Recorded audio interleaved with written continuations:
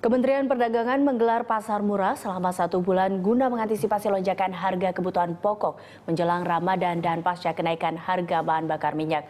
Pasar Murah ini menyajikan kebutuhan bahan pokok dengan harga di bawah harga pasar.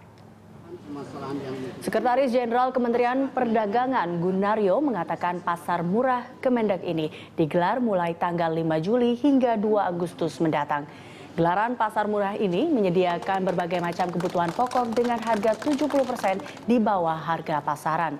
Selain itu, Pasar Murah ini juga bertujuan untuk menjaga stabilitas harga.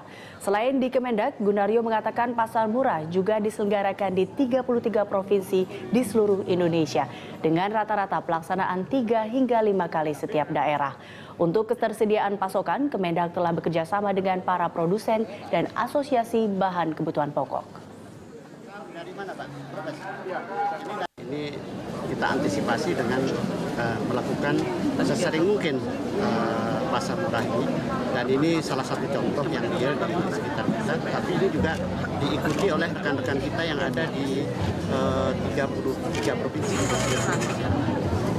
Jawa Timur itu sudah melakukan lebih awal, kira-kira 2 minggu atau 3 minggu yang lalu mereka memberikan subsidi ongkos angkut kepada kepada masyarakat, sehingga harga itu berada di bawah harga atau harga itu paling tidak sama dengan harga yang ada di tingkat produsen.